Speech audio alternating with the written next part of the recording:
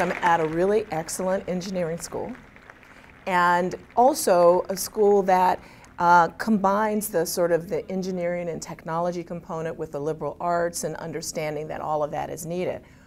Why is that important to me? Because right now I'm working on a project called 100-Year Starship, which is all about making sure the capabilities exist to send humans to another star within 100 years. And that capability requires the full spectrum of human experience, our skills, our talent, whether you talk about from propulsion physics all the way to culture and behavior to arts and film and storytelling.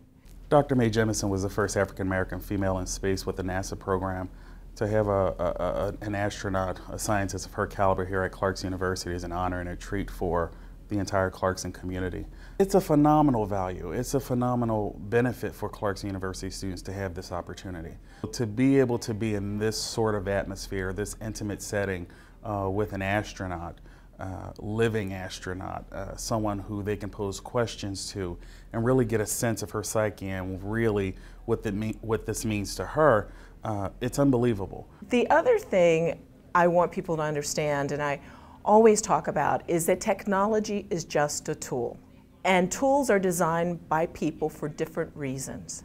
And so it's really important that we have a wide diversity of people involved in designing the tools.